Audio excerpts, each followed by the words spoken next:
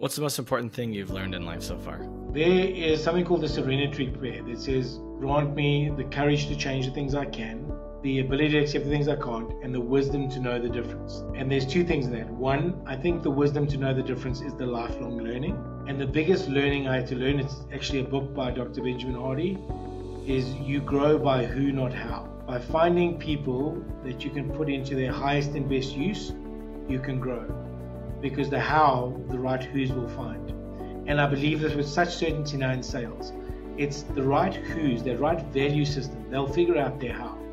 And that for me has been a massive lesson in how we now scale. Alan Versteeg is the Global Chief Revenue Officer of Growth Matters. He's located in Johannesburg, South Africa. And you may see in this video some issues with the video or audio. So in that case, please bear with us because sometimes the internet is not completely stable. So I wanted to talk with Alan because of his experience with sales and building sales teams and training sales teams. In this interview, we talk about LinkedIn using OpenAI, AI in the sales process, where it belongs, where it doesn't belong. How do you build value with a prospect?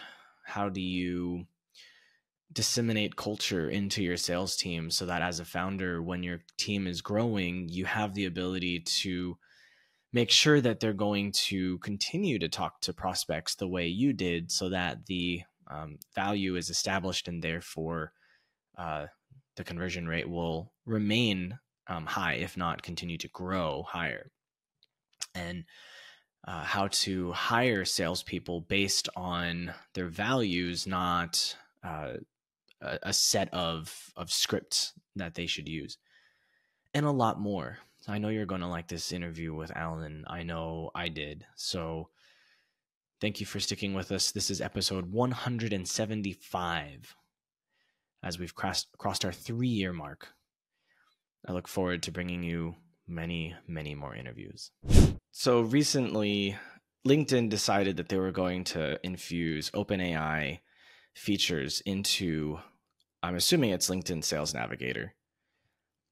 I'm curious what you think about it. I'll wait to hear what you have to say, and then I'll say what I think. Yeah, I think and we can go to a broader conversation on AI later, or generative language, intelligent language, but I think the risk here is that what we're tending to see, and I'm going to go to the end of the game, we are downscaling the professionalism of sales, right?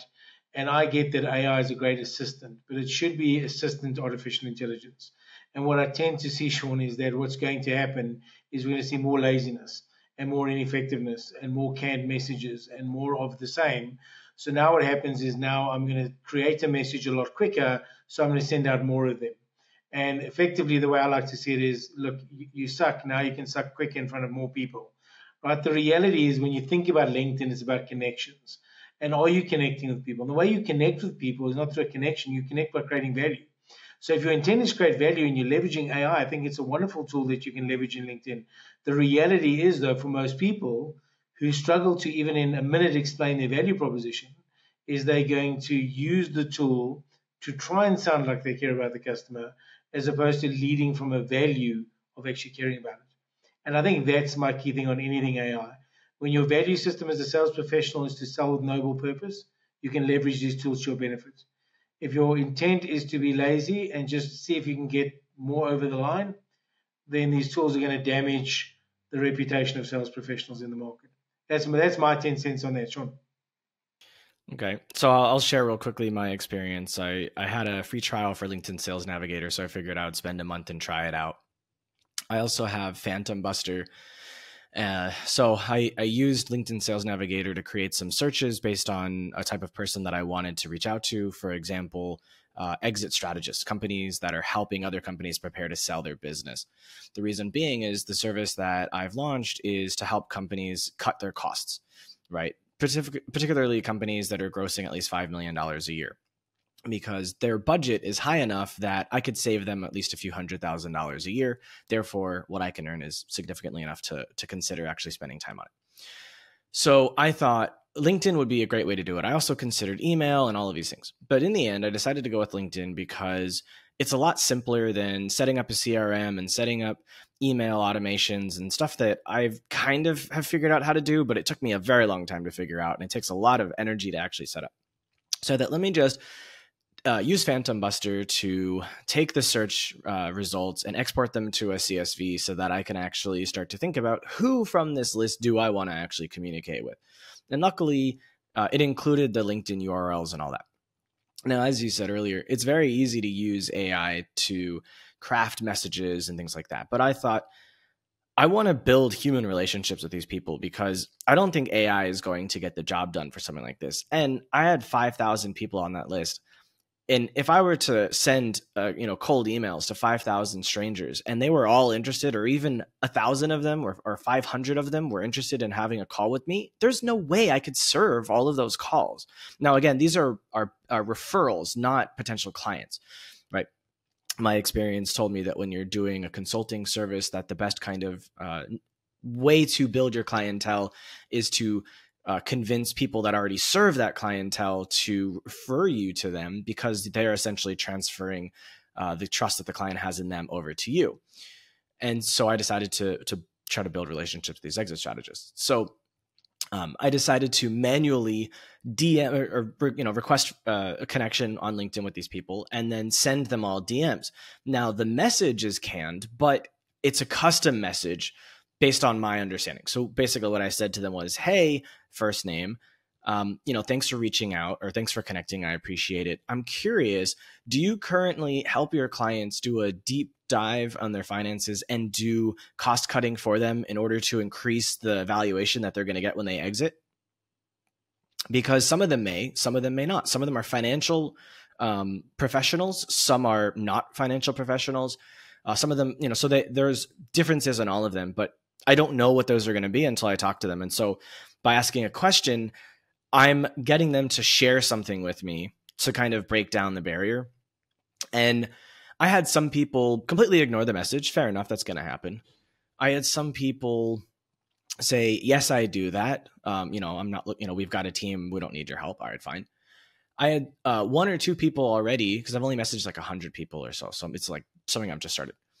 One of them said, I'm not looking for anything right now, or like, I'm not interested. And I responded, I'm not selling you anything.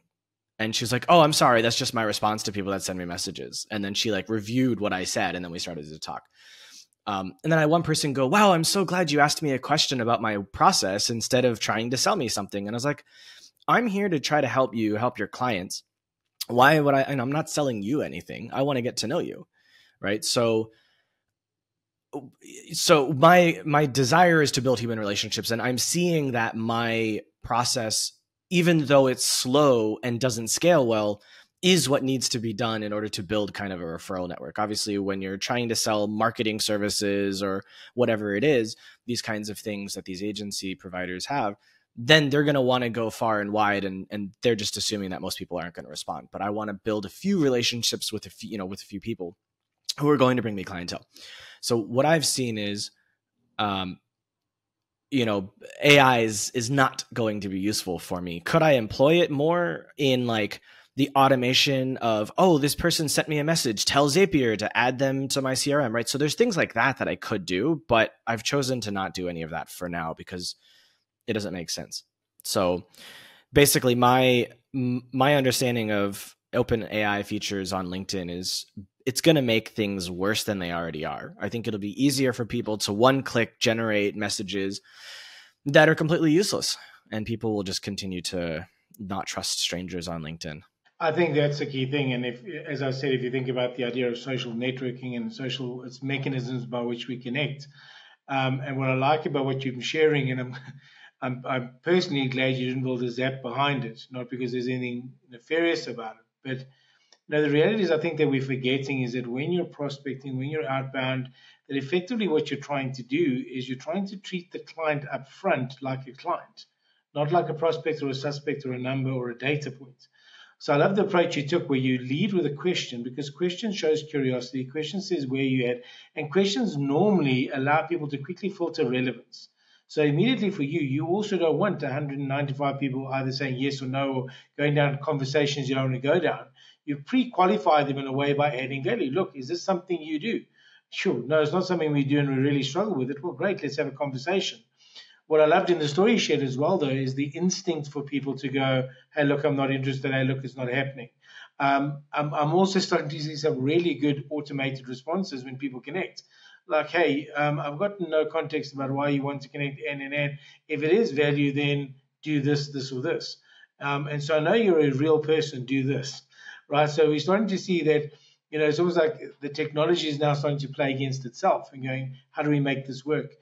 But it's not that the technology in itself is flawed. It has mechanisms to support us. It might help you take that question and articulate it in a way that is clearer to understand, that your intent is better, and it can improve and enhance good intentions. The risk is, because it's so easy to do, I think it can easily have a negative effect. And I'll give an example of where we've seen this before. We've seen this before with the advent of online calendars. The ability now to hijack time in someone's day is so easy. The ability to, set up a meeting for an hour is so easy. So we just do it. And the technology's intent is to make us more productive, but it makes it makes us unproductive, because now it's so easy to set up a meeting. So we just set up a meeting. We don't think about an agenda. We don't think about what we're going to talk about. We don't clarify, what we need to do. So when you take that piece of technology, I don't think it's the technology that's flawed.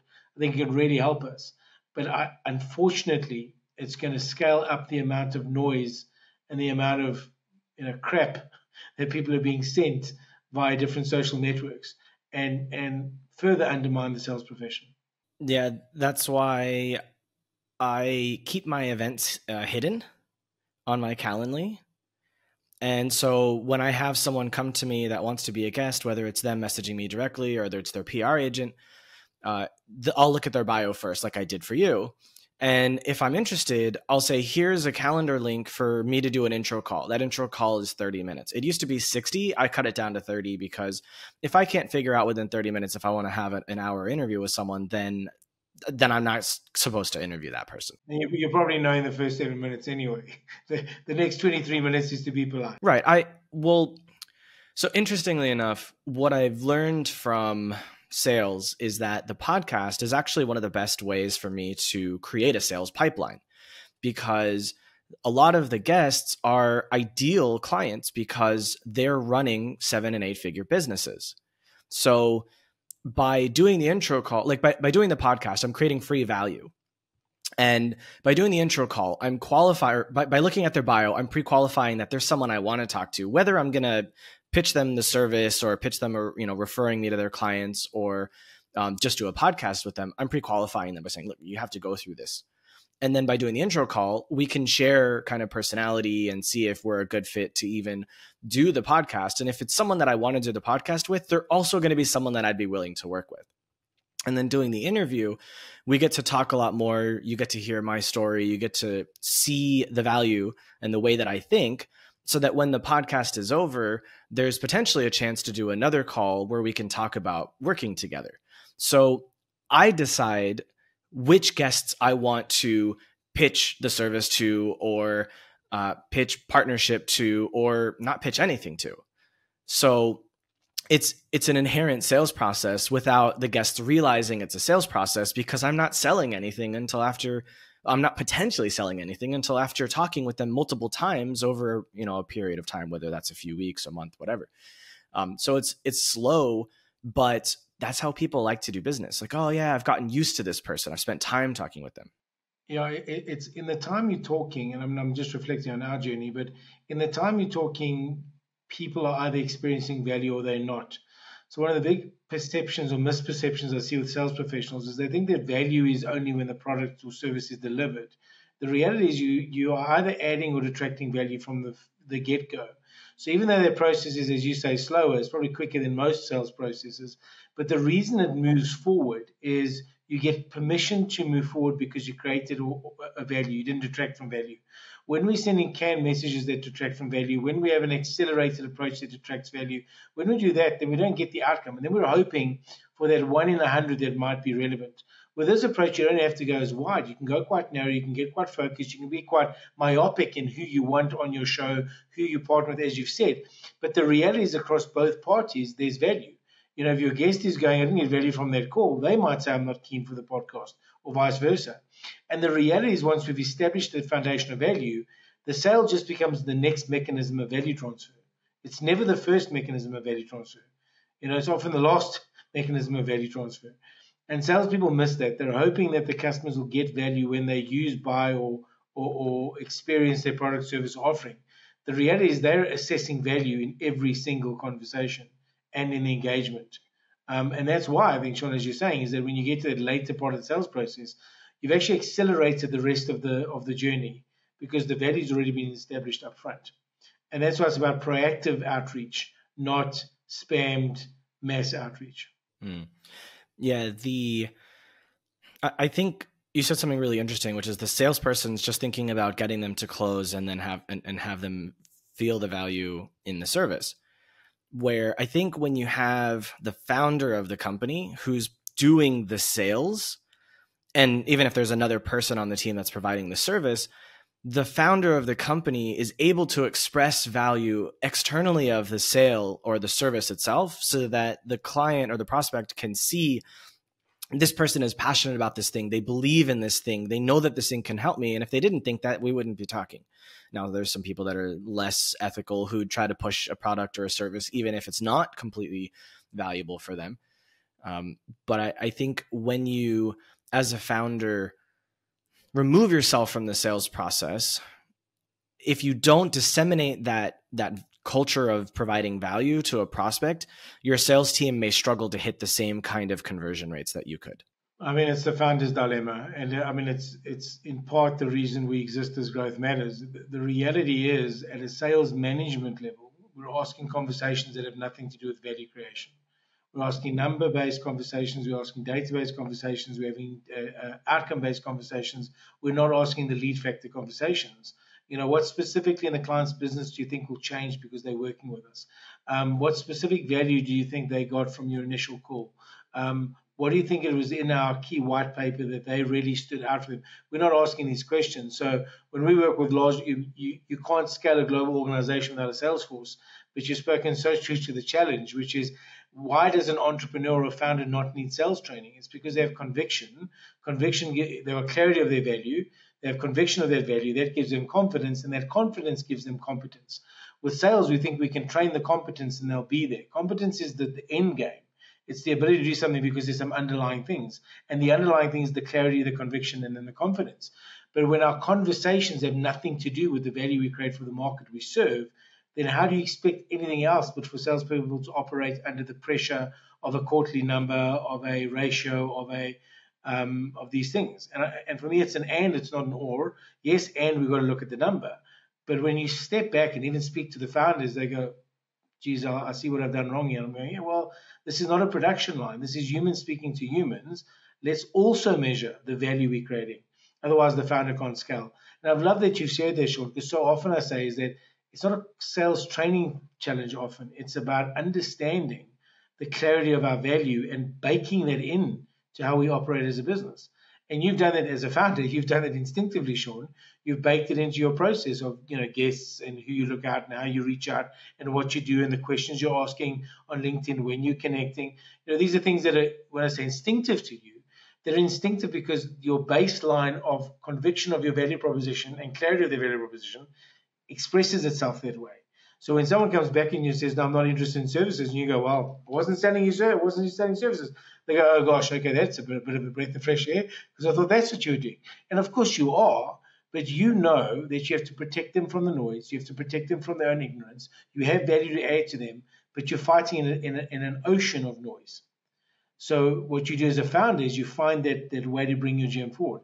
And even in my business as a founder, that's been the challenge. But even though we teach this, but now we've done that. We found the right who's that live by that system. We measure by that system because we all know the basics. You cannot but get rewarded if you create value for others. That's the starting point. But we lose that when we get to a data-driven business and not a data and people-driven business. Hey, just give me 10 seconds of your time, I really appreciate you listening to the episode so far, and I hope you're loving it. And if you are, I would love to ask you to subscribe to the channel, because what we do is a lot of work, and every week we bring you a new guest and a new story, and what we do requires so much love so that we can bring you something amazing. And every week we're trying really hard to get better guests that have better stories and improve our ability to tell their stories. So your subscription lets the algorithm know that what we're doing is fantastic, and no commitment, it's free to do. And if you don't like what we're doing later on, you can always unsubscribe. And either way, we would love a like if you don't feel like subscribing at this time. Thank you very much, and we'll take you back to the show now. Yeah, makes sense. I think there is definitely a huge danger for that. And to be fair, it's not instinctive for me. I spent years testing different things. Luckily, I have a background in psychology, so I can take a step back at times and go, okay, why did that not work? Where some people who may have a marketing background may be looking at numbers and go, okay, the numbers say it didn't work. I need to change something. Where I can go, okay, that didn't work as a human. How can I say it differently? How can I do it differently? So for example, I'm working with a company now that's launching a headhunting firm that's meant to target AI talent only. And I'm teaching the founder about, the sales process. We're going through the sales process. We literally did this yesterday, it's just the 2nd of November when we're recording. And I had never thought of this before, but it came to me as I was working with him yesterday, which was, we are trained to handle objections at the end of the call.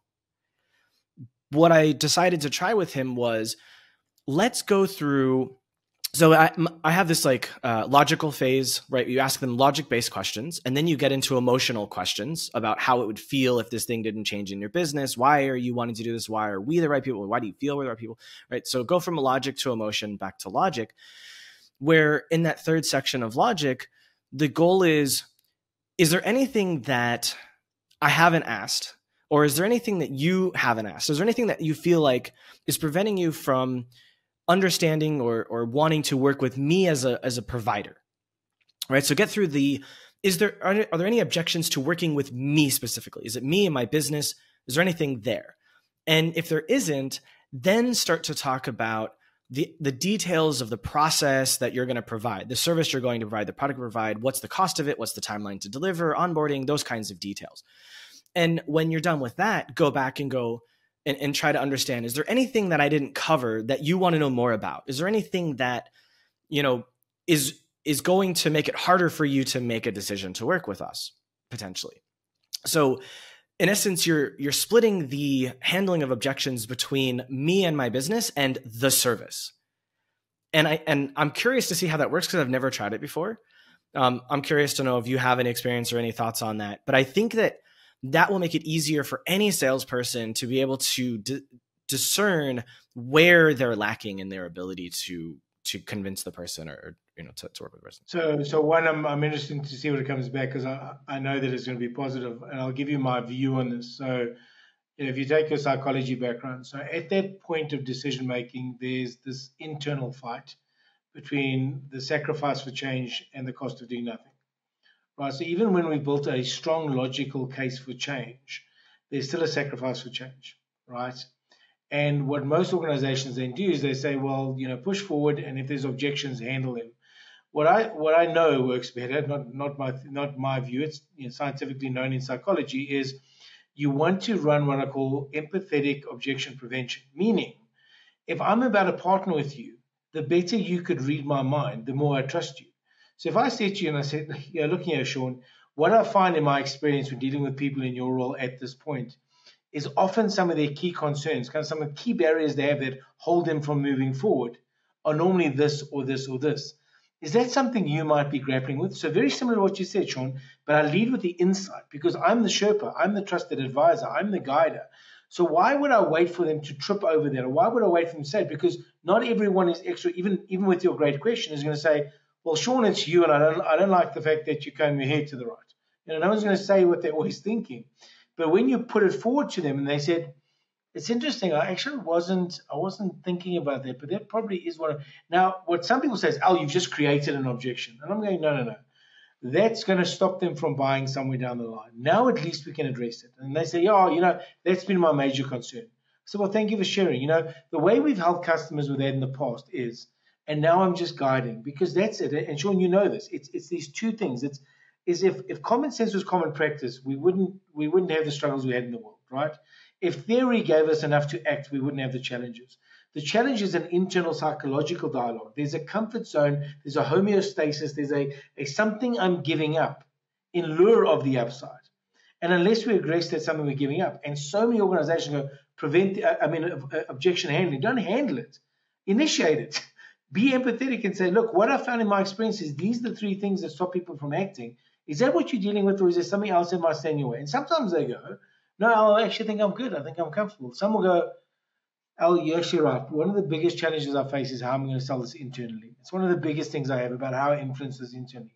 He says, it's interesting you say that it's not just you. That's 80% of my buyers.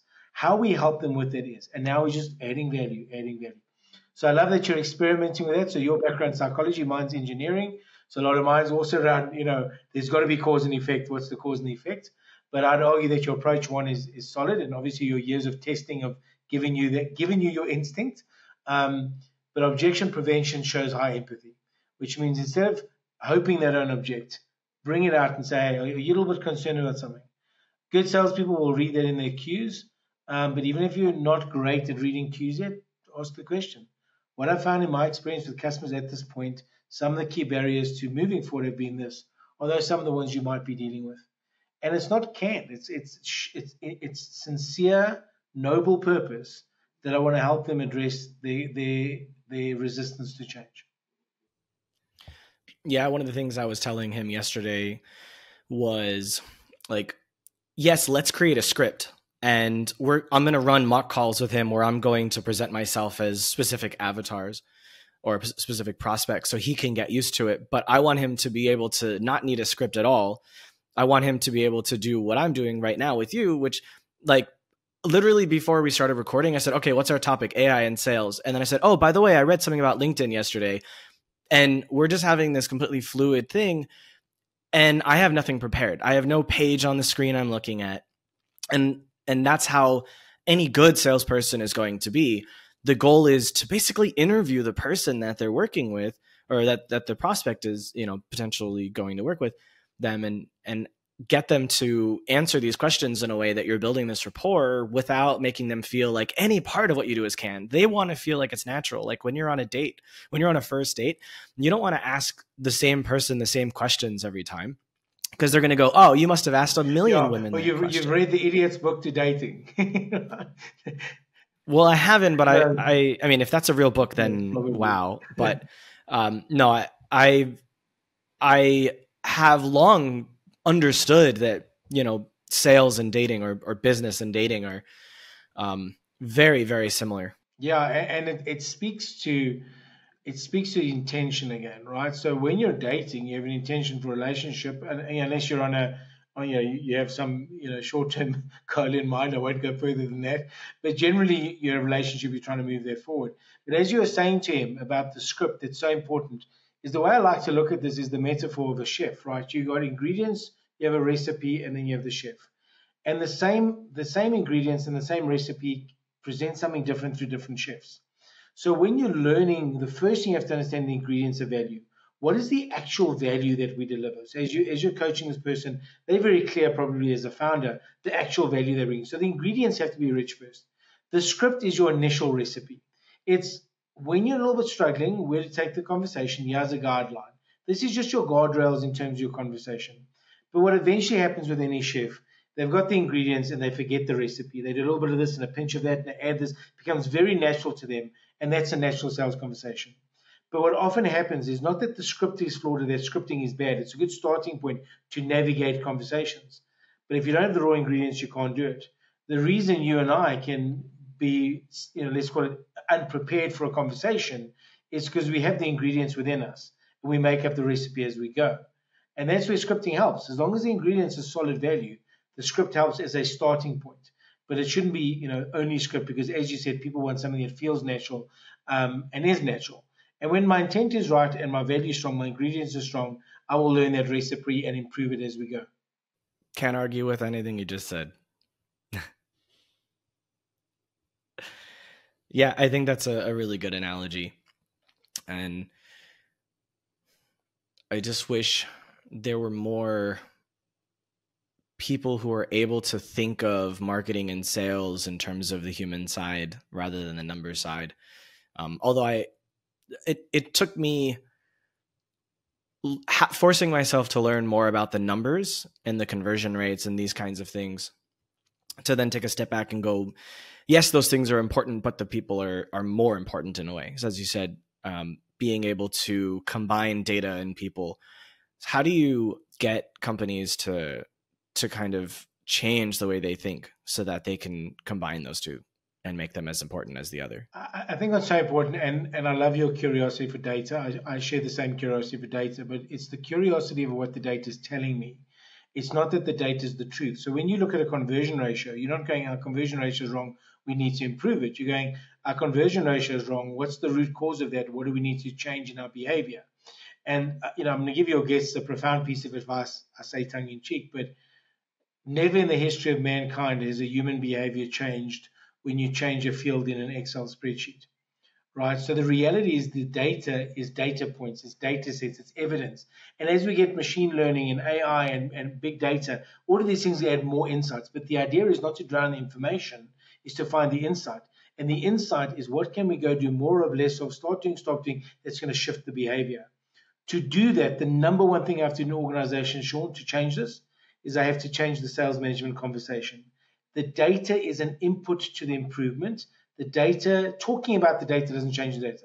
Alan, you're at 90% of your target. You need to be at 100% of your target. I believe in you. Go make it happen. Changes nothing. I've got to coach Alan on what those mechanisms are. And if you don't change the sales manager conversation, you don't change the sales conversation. So then you can't but expect the salesperson to be pressured, pushy, what I call clinically correct. So they're the perfect pitch, the perfect story, but they're not making their own meal. And the buyer reads it. I mean, we all know when we're on a canned call, right? And generally, ironically, it's because it doesn't start with a question. It doesn't start with a simple question. Like with ours, I've recently worked with people like you in industries like yours who've been trying to achieve this, but struggling to because of this. Is that something that's relevant to you?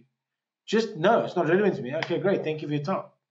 It's not relevant to you. If it's relevant, those things would have triggered in you. You said, well, that's not actually my problem. My problem is this, or whatever it may be. But why? I mean, there's this new concept. It's ironic, Sean. It's called human-to-human selling. I'm like, who's been asleep at the wheel? This is what selling is, right? And this is not just selling. I mean, in your world, exit strategies, you're selling the value of the business. New venture capitalists, you're selling the value of the business. Removing costs from a business, Sean, you're selling the trade-off you're making by removing the cost. We're always selling. But what we don't realize is that we're doing it because we understand the intent and the purpose. Why then, when we're trying to take it to market, do we can it and try and scale it like a production line? Because the way you sell, Sean, the way I sell is going to be different. But we often have the same ingredients. We have intent, we have the right value we want to deliver, and then we start to adapt our recipe for what works for me. Right? But what we've tried to do in specific in large global organizations, if we have a sales process, it's predictable results. And in reality, we remove the human element. The sales process is a guardrail of stages. It's the recipe. It's not you have to. I mean, I don't know about you, Sean, but you follow the recipe exactly right. It doesn't look like the picture in the book or the picture on the blog, right? Because there's something unique that person brings to it, and that's what sales is. It's a human-to-human interaction that can be improved through data, can be improved through technology, can be improved through those insights. When we don't make the data the master, and that's a metric to improve, because the only reason we should measure anything is to change it. We shouldn't measure something to talk about it, because it doesn't change it. It's just a measure. Okay, great. What do we do about it?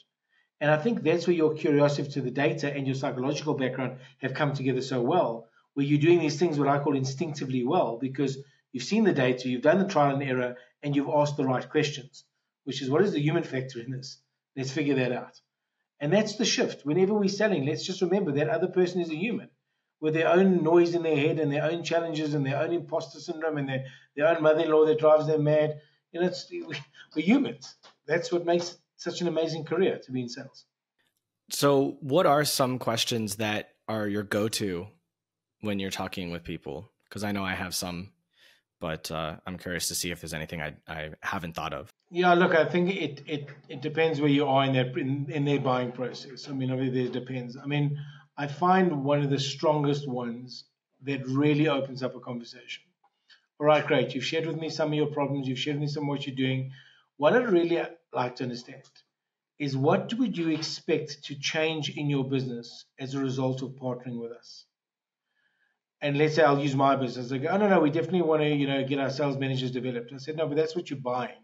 I need to understand, what are you hoping will go up or down or in or out, sustain or improve as a result of the partnership? Because if we can understand what success looks like, we can figure out how we get there. And that opens up such a wonderful conversation, because many times they knew that going into it, but then they got so supply orientated, they're now talking about the product that we sell or the service that we offer. They forget the reason.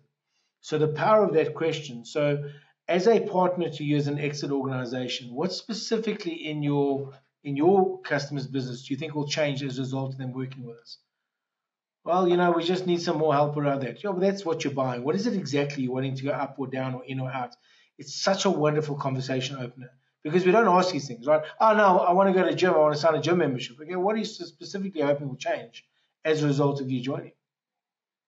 Well, I just want to get healthier. Okay, well, what does healthy mean to you? Well, I'm just going to lose weight, because obviously being overweight is not healthy. That's part of it. But, the scale is the fifth most important thing you should look at. There's 4 other things. What do you think your blood pressure is currently? Oh, no, I don't really know. Okay. And do you think gym could help in that? And you can see where I'm going with this. It's real noble intent. I'm not a spin doctor. It's because I want to know what you're actually trying to move, and I want to educate you on what should move.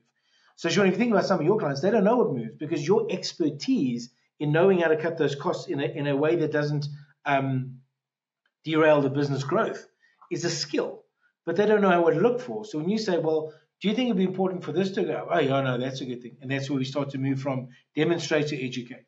So that's a great go-to question. What specifically in your business will change? I teach sales managers to always ask that question. When salespeople say, oh, no, that's a great conversation.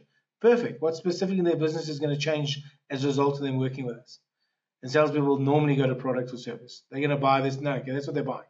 What are they hoping will change?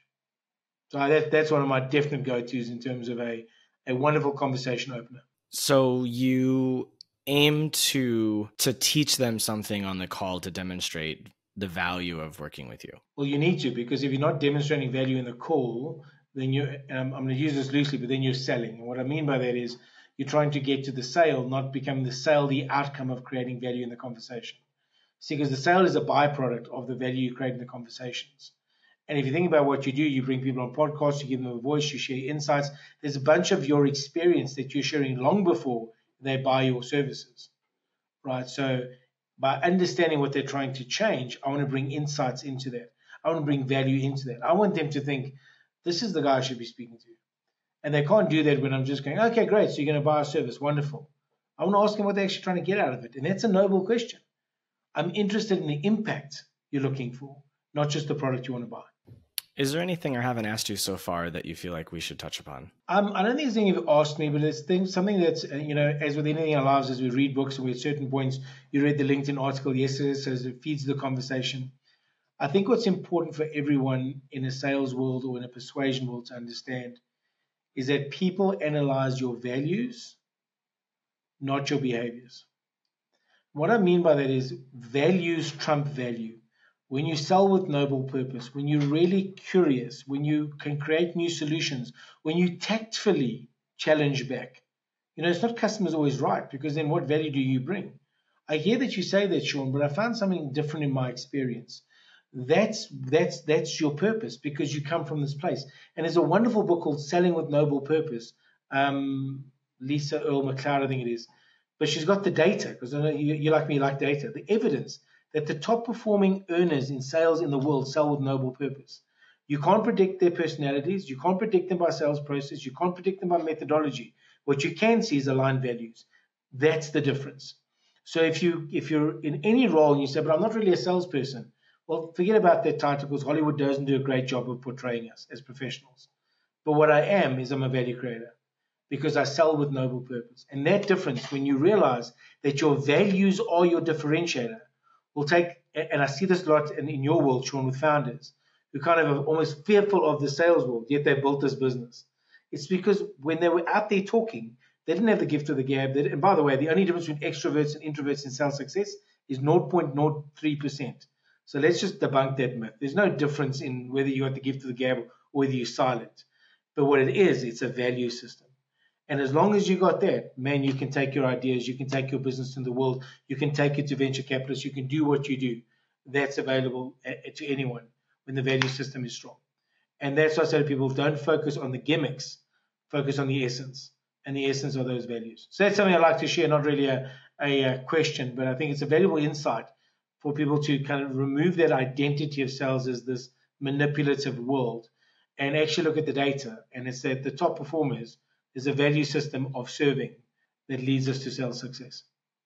So basically, don't look for someone's ability to talk. Look for their values when you're hiring someone that you may have to train. So it's better to hire someone who may have no sales experience if they have the values for it, because you can always teach them about how to provide the value, how to hone that value. Without a doubt, and they will instinctively, as you have through trial and error, learn through that process because your growth mindset, your curiosity, and your intention drive that. Because when you're trying to create value for a customer, you're going to learn. Because Sean, you don't get to a point where I am a sales professional and I'm done. The reason I always say sales professional is professionals practice. Lawyers practice, doctors practice, salespeople practice. We never arrive. We're always practicing. So it's exactly that. It's those values that will actually accelerate their growth. But what we think is we can take a performer, we can a methodology, and we can make everyone that person. And there's still, with all this history of data, no evidence that we move the bell curve on sales when we only train methodology.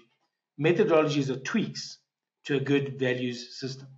What's the most important thing you've learned in life so far? There is something called the Serenity Prayer that says, grant me the courage to change the things I can, the ability to accept the things I can't, and the wisdom to know the difference. And there's two things in that. One, I think the wisdom to know the difference is the lifelong learning, right?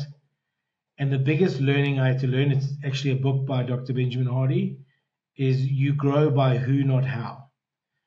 By finding people that you can put into their highest and best use, you can grow. Because the how, the right who's will find. And I believe this with such certainty now in sales. It's the right who's, that right value system. They'll figure out their how. And that for me has been a massive lesson in how we now scale.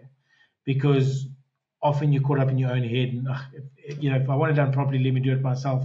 And as a founder myself, how do I 10x my business?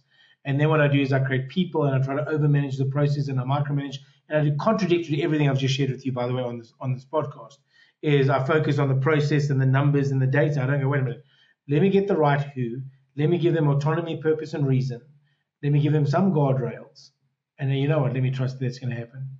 Because the fact that I think that I can control outcomes is outside of my circle of influence. I can control what happens today. I couldn't predict that my marriage was going to end. I couldn't predict that, whatever happens in your life, you can't predict these things. So I had to learn that it's the wisdom of knowing the difference that is the lifelong lesson, because we can sometimes hold on too long. That would be my view, Sean.